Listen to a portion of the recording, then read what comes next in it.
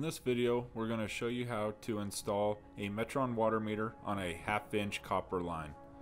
You'll start by getting two 1/2 inch by 3/4 inch shark bites and sliding the PEX into the shark bite, and you'll leave about an inch of space.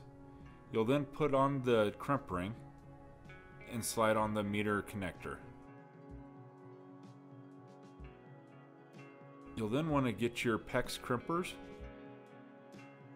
and crimp the ring down and make sure that you crimp it straight. You'll then repeat for the other side, which in this video we have already made that piece. You'll then make sure that you place the gasket inside the meter connector and hand tighten it onto the water meter.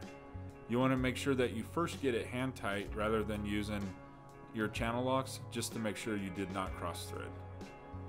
And repeat on the other side.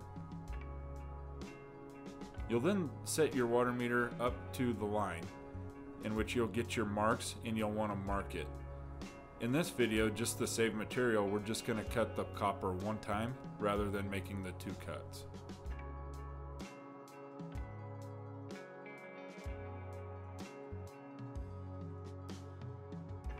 And once you have that done, you're good to go ahead and slide the copper into the shark bite.